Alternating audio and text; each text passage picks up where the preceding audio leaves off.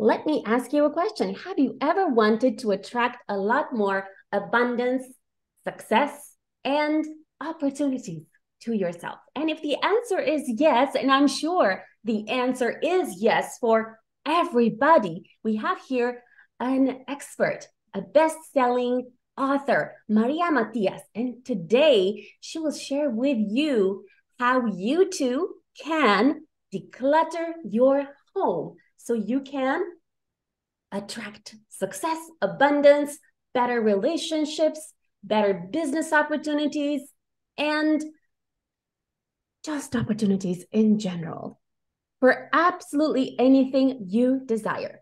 Okay, well, Maria, tell us about yourself and how we can do that.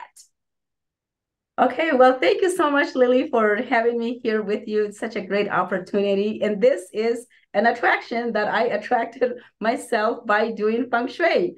So I am a diamond feng shui consultant and dowser I studied under Marie Diamond. And it is just amazing how feng shui can actually change your life. For me, I went on this journey and it has brought so much opportunities to my personal life, to my business, and other people who I have helped open up the doors with through feng shui. Feng shui is an art. It's a beautiful art that we can practice, and we don't even know like how this energy works, right? It's a beautiful art of placement of items where they go so that we can bring that harmony into our home, bring in success. Even if you're already successful, but you really want to up level your business to another level, bring in more abundance, bring in more joy through feng shui, we can do that. So, and by doing that is that we start with decluttering, because when we have clutter, it actually blocks the energy from flowing. So decluttering, we clean up areas, well, our space, right? As we also clean up inside, we clean up on the outside so that we can attract this amazing opportunities, like you said, abundance, prosperity into our own homes, into our business. So that's why I absolutely love feng shui and wanting to impact more with it, because I see the beauty that it has. Thank you so much for that. That's a very interesting introduction. Now, what I'm curious about is, there are people, okay, and sometimes they feel like they have these like limiting beliefs, and they have these blocks, and they have unappreciative people, and they have these, spiky, not nice people, and scammers, and there are people that attract the sort of people all of the time. Okay. And they may work really hard. Okay. They may work really hard and still they attract these kind of people. And then they feel like, oh my God, I'm depressed. I just cannot handle this life. Okay. And it just enables them to kind of like go to, they start spiraling down on this, on this spiral where it's really hard to find your way out.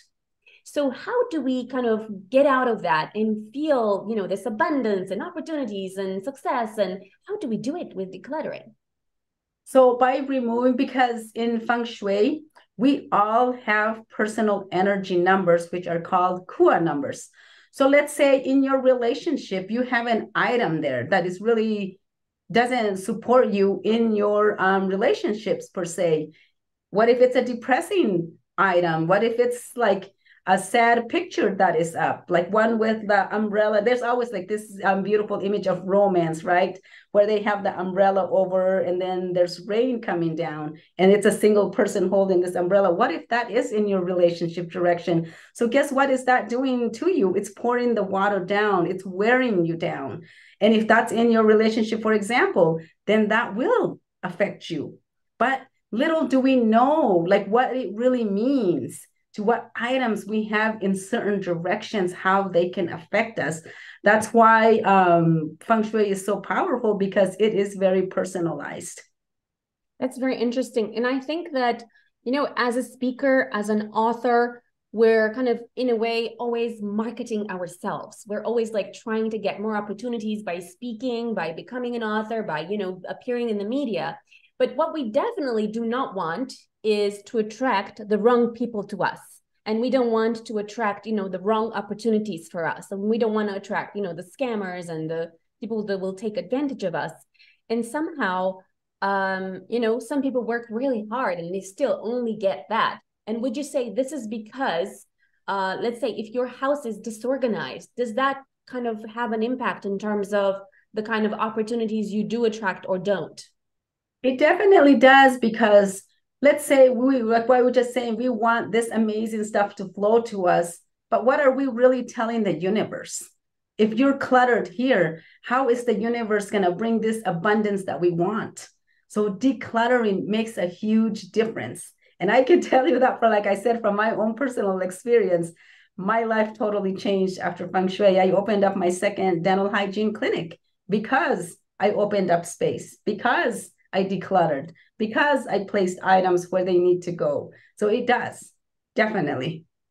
So what happens, let's say if let's say you have a party and then you leave a mess for a few days, and then you come home and then you leave your clothes on the sofa instead of putting them in the right place. What happens? Well, then you're leaving it a mess, right? So you're blocking. Whenever you leave stuff out, you're leaving that, it's stagnant energy. There's no movement to it. Energy is always moving.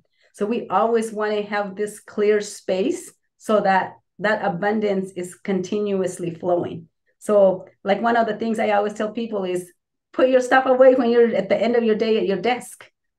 Just leave it as a clean space. So then you're ready for the next day. And the abundance is continually flowing and opportunities. So how else can we create this flow so we can attract the right people and not the wrong people to us? So the first thing, one of the first things you want to do is declutter the front door, because the front door is the opening to the abundance, for the energy comes in your front.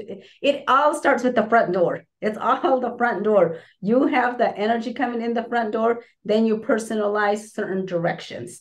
So definitely, like, do not put like a mat, because there's welcome mats that have little holes in them. So when the energy is coming into your home, what we call the chi, then if you have the holy, not the holy, but the holes in the mat, that energy then is going back out. It's going into the hole. So you want like a solid mat in front of the house.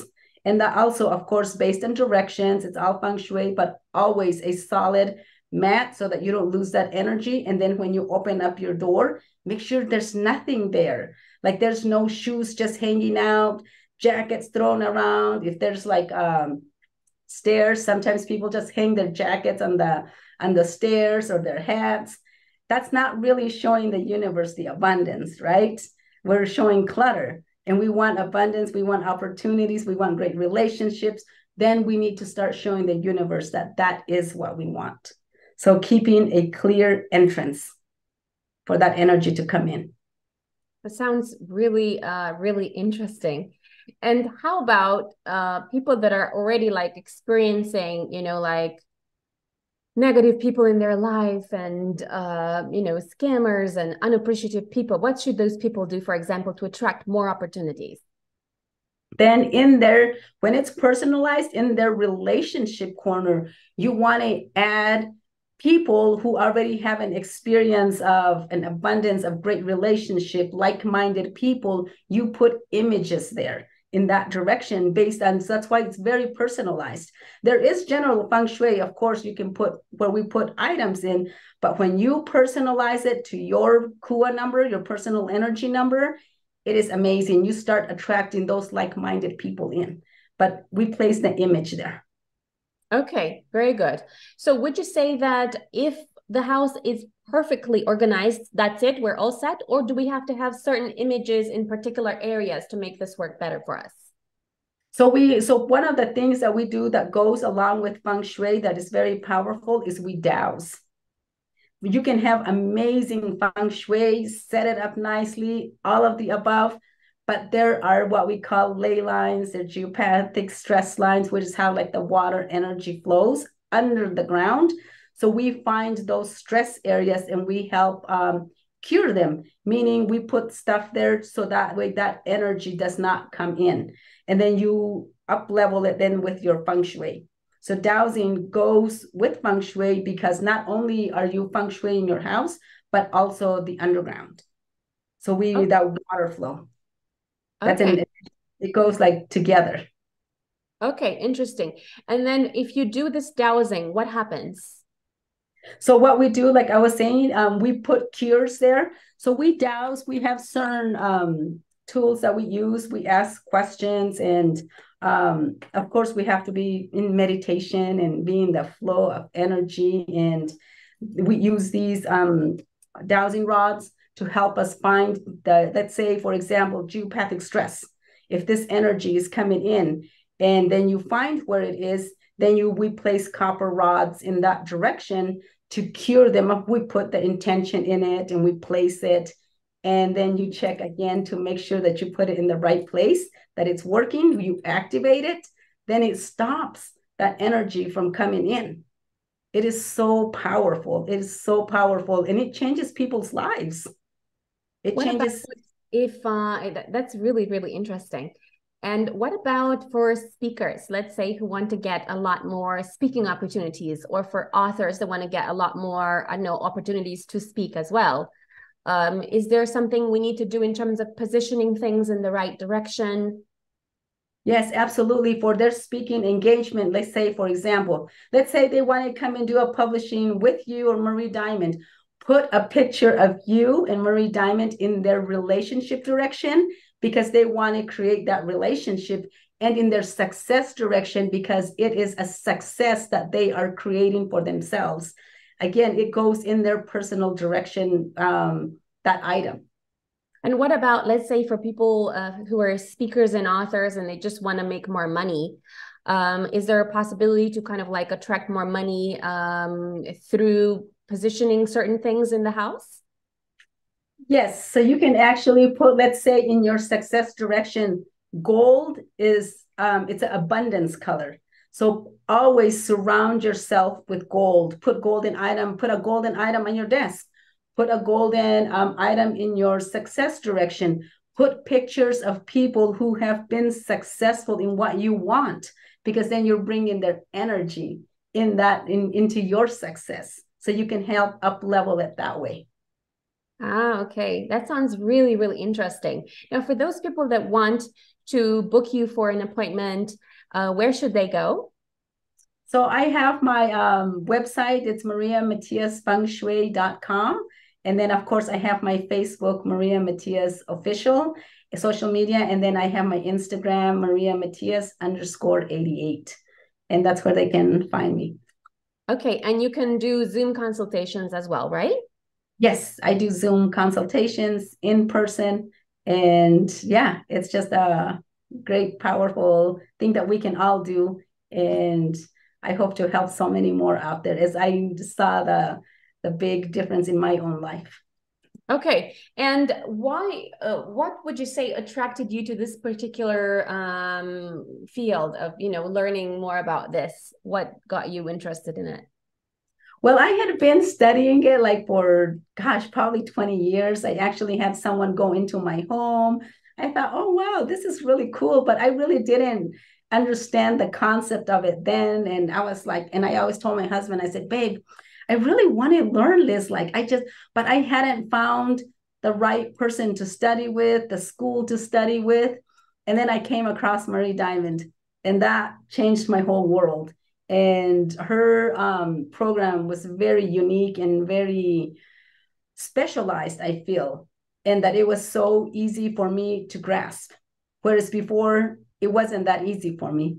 Then again, it's a passion that grows, right? Then you learn that is your purpose. It's about learning really then who you are, and then you learn all of this energy. And I've always been into it. So Marie made it so much easier for me to learn and practice it. And what would you say you managed to manifest through the methods that you applied, learning, feng shui for your own family and relationships and business? Well, one of the biggest thing, well, there's just so much that manifested, but it was my during the pandemic. I actually manifested a brand new Range Rover. And I was like, oh, I had it on my vision board. Of course, that's another thing that we do is we do our vision boards. And once you do this, then you start watching the signs. It's like you're playing a game with the universe, with God. Really, it's our higher self. You start seeing the signs show up. And I had that on my vision board. And then when I had told my husband, it was actually on our anniversary. And he said, well, we should go look at the cars that you've been wanting. I was like, what? During a pandemic, you really want me to, get a car now? And he's like, well, let's go, at least let's go check it out. I was like, okay. So then I called, it was early, and I scheduled an appointment, and I asked the gentleman, and they said, well, we don't have, because I wanted the blue. And the reason for the blue, it's an success color, right? So we went, and it was a small one that I wanted to go look at. And then, of course, they didn't have it. The gentleman says, well, you can come and test drive one, but we don't have the blue that you want. And I said, okay, well, I'll at least go test drive it. Why not? And I did. So then when we show up in the display, right, there's this beautiful blue Range Rover parked right there. And I told my husband, I said, babe, I said, there's my car. And then and then, of course, I looked at the price and I was like, oh, geez, I was kidding. And Wow. then, so then we went and test drove the little one. And I was like, no, this is, and then we went and looked at the one that was there again. And then the gentleman says, well, this just came out like before you showed up, he said. This just got washed, and you can see the water was still dripping on it. And of course, I was like, oh my gosh, like that's an expensive car, right? And then my husband was like, we were looking around. Then guess what was on the floor? A compass. There was this compass, and that's what we work with feng shui, is a compass. And this Range Rover was parked in the south, right? In the south direction on the compass. And that year in feng shui, that was where the abundance is coming in. And my husband was like, look on the floor. That's how I was like, oh my gosh. And I wasn't going to buy it. But then when I saw the sign, I was like, okay, well, then I ended up with my Range Rover Sport. And that was one of the manifestations that I did, besides my business and other things that have showed up in my life. Okay, perfect. Well, for those of you watching that want to manifest more opportunities, all you have to do is contact Maria Matias at mariamatiasfengshui.com. Am I right, Maria? Yes? Yes. Perfect. Yes. Or the other websites she mentioned earlier. Okay. Thank you so much for watching. We'll see you soon. Thank you, Lily. Thank you, everyone.